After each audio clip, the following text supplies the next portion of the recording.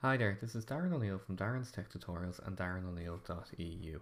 In this short video, I'm going to show you how to edit the host file on Windows Server 2016. So in my notepad file here, I have an IP address and a machine name, and I want to be able to reach this machine name from the machine I'm on by just pinging the machine name. So to do so, I'm going to go down to my Windows Explorer here. I'm going to open the C drive. I'm going to go to Windows. I'm going to look for System32. I'm going to go to Drivers. I'm going to go to etc, and in here there's a host file which I'm just going to right click on. I'm going to edit this with Notepad++. So I want to just come down here and create a new line. I'm just going to copy and paste what I have here in. So it's pretty much IP address and then the machine name.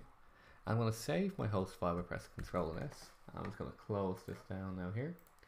So I'm just going to check if this worked. So I'm just going to open up a command prompt, and I'm just going to ping that IP address, which was 192.168.56, and then we just double check here, .109, okay, .109, and that returns fine. So now I'm just going to try ping the machine name here and to see if I get a response.